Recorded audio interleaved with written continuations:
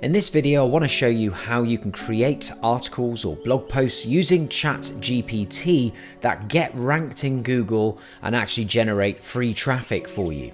Now, there's been a lot of fuss obviously about Chat GPT and how you can use it to create content and so on.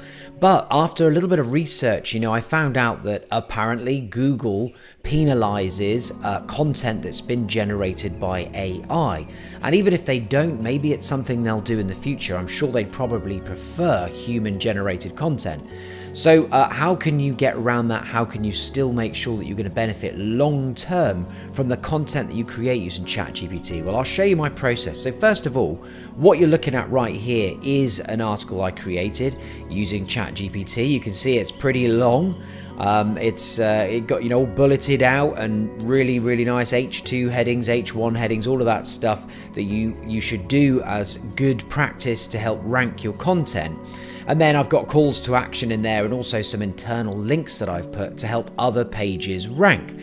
And this particular post here was created on the 22nd of the 12th, 2022, so only a couple of weeks ago.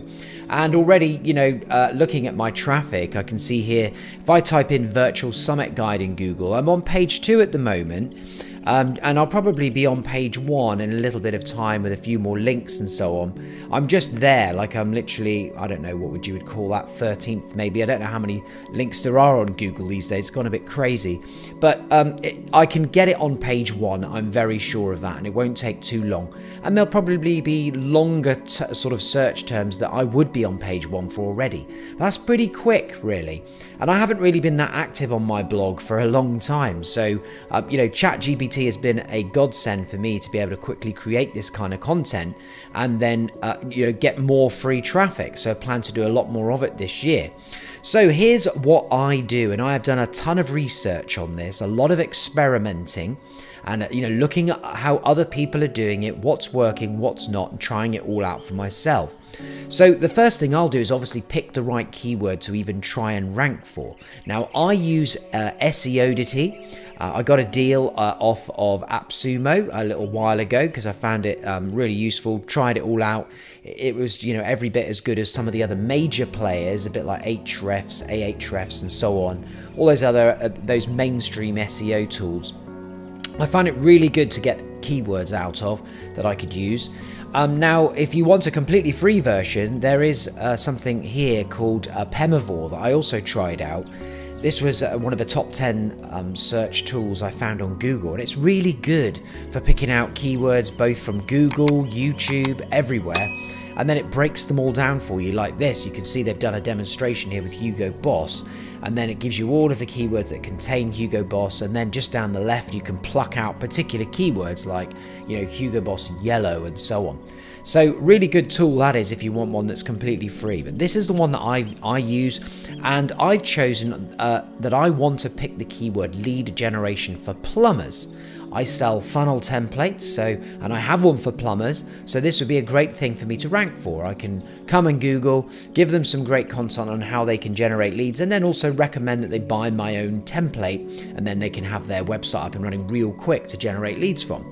Now, it says the keyword difficulty is in the green here, this little green circle, and the actual cost per click value of that keyword is very high, which indicates that it is the sort of term that is valuable to companies to advertise for. And then the search volume's not too bad either. So that's my keyword.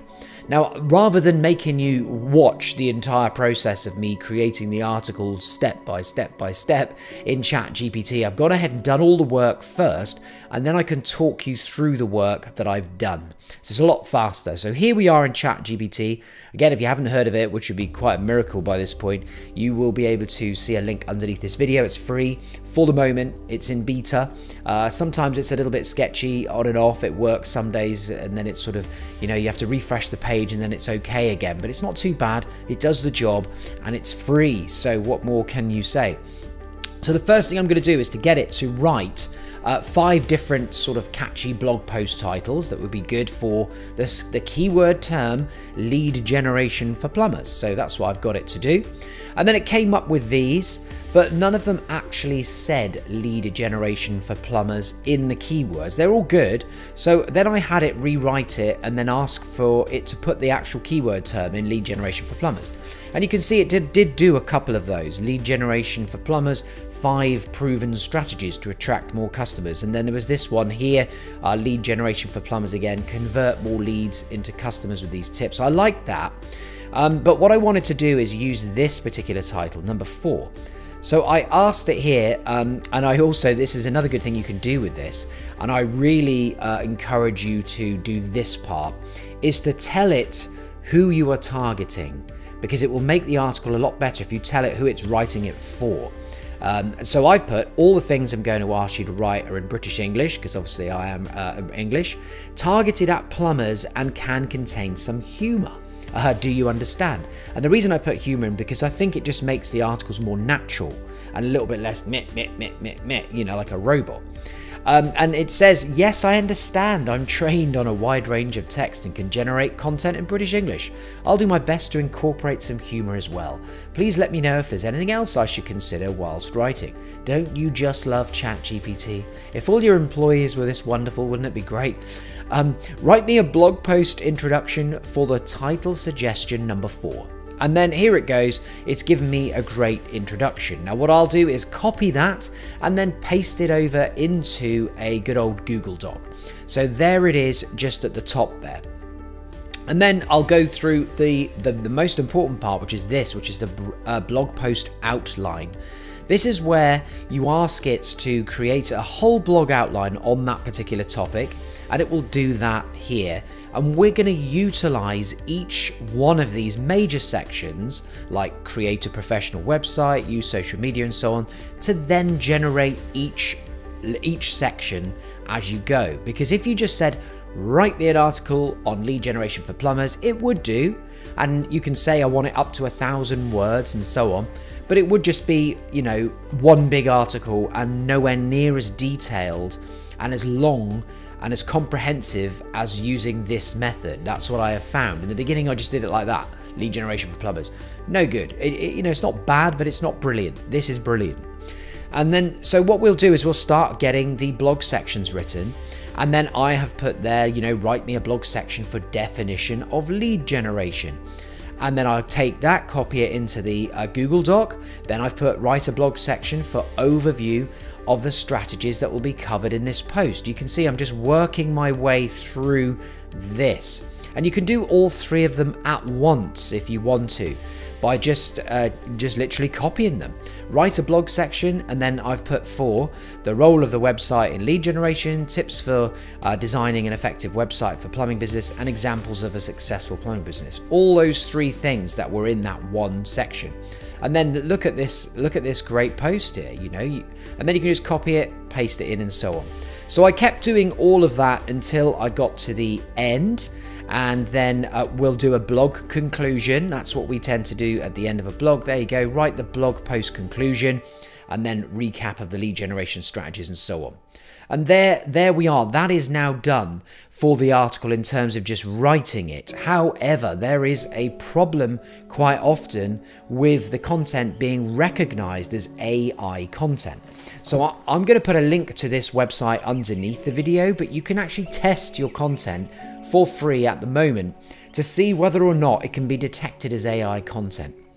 So let's go up to the top here, and I'm just going to pick this particular section. Let me have a look here on websites. So if I take, here we go, in this post we'll be covering several lead generation, blah, blah, blah, that includes that. Let's move down. Here we go. Designing an effective website, the role of a website in lead generation. So I'm going to take this bit of content right here, and I'm going to go to this website, which is called writer.com, and they've got an AI content detector, and I'm just going to paste in this content like this. You can't do a massive load at once. I forget the maximum number of characters or content, but you can do a reasonable chunk at a time. And if we click analyze the text, it'll just take a little look at that and then score it. And it's saying it's only 37% generated by humans, this content. So that's really not great, and you should really try and up that. Now, if I take that same content and go to Quillbot, and then paste it into Quillbot. Again, I'll put a link under the video if you've not heard of Quillbot. I must admit I hadn't until recently. And then click paraphrase. It will now go through and start switching up the text a little bit. Now you would need to ideally just skip through this. It depends what you're doing this for. If you're just trying to get ranked and just try and get free traffic, not really too bothered how people feel about it when they read the article, then you can just copy this straight away and then just paste it into your article. If you just want to make sure it reads really nicely and everything is perfect, then go ahead and just read through it. If you find anything a little bit weird, like over here, let's just look at this for an example. The orange text here says use crisp pictures. This text means that they have adjusted this. And then if you click on it like this, it will show you the other different suggestions that you could use if you wanted to, if you weren't that happy with that particular one. Like it says here, list your offerings and costs in detail. I don't particularly like that. I don't think that makes much sense. So I'm going to say services, and then I'm going to say prices. There you go.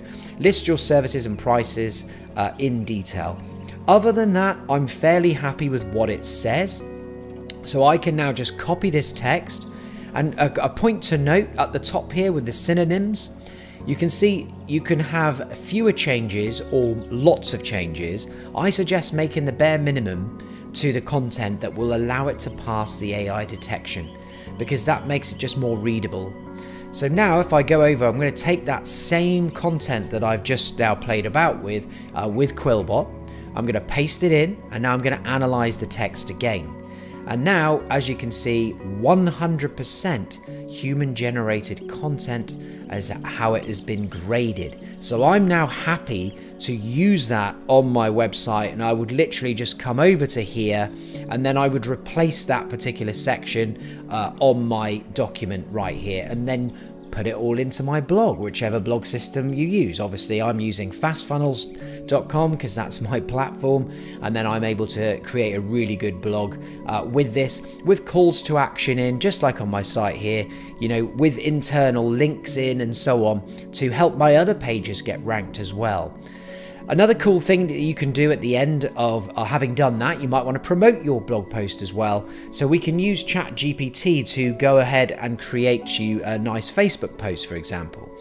Now, what I do with my Facebook posts, I'll say literally write me a Facebook post that I can use to promote this blog post and use emojis. So you can see it's done a great job of putting in like a little tap there, pouring into a cup. Attention all plumbers, are you looking to attract more customers and grow your business, and so on. And then it says click the link to read more and start attracting more leads today. So a great intro really. Now it didn't put hashtags, maybe it's because I didn't ask it. You know, it's very much a question of what you put in you will get out with this system. And so I said, can you add some hashtags to the Facebook post, please? And then here you go. Look at all these hashtags: lead generation, plumber, business growth, website, social media. You know, great hashtags really for this particular Facebook post.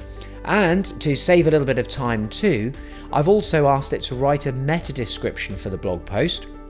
And then I can use that for SEO purposes as well, and then just to paste that into my meta description to help that particular blog post rank really well. And then I did even complain, because one thing I did notice is that it didn't always do it in British English, having asked it to do that for all of the future text it would write. As you can see up here somewhere, I think it says utilising. There you go, with a Z. Obviously in the UK we don't do that. So I asked it, and then it said, I apologise for not using British spelling in the previous meta description. Here's a revised version using British spelling. Once again, Employee of the Year, Chat GPT. So really happy with this. And as I say, you will be able to create content at scale. I will be outsourcing this entire process to my team, who will be, you know, putting out blog posts like crazy. And then with all these long tail sort of keyword terms, and gradually we'll start using stronger keyword terms that we want to try and rank for. Doing a lot of backlink building as well to my site to make these articles, gain up the search rankings by giving the whole site more domain authority. So there's a few different things that you can do, but I think this is such a great way for anybody who's looking to create content. Maybe you want to create blog content for affiliate marketing or something like that, or just to build your own business up, whether that's a SaaS business, you're a coach, a consultant, whatever it is. This is just going to be an absolute brilliant tool for you. So all of the links are underneath this video. If you found this useful, please do like the video. It helps me get more people to view it. And then if you want to subscribe to my channel for more videos about sales funnels, internet marketing tips, artificial intelligence stuff, all of that, you're going to find it very, very useful, I hope. All right, once again, thanks for watching, and I'll see you in another video real soon.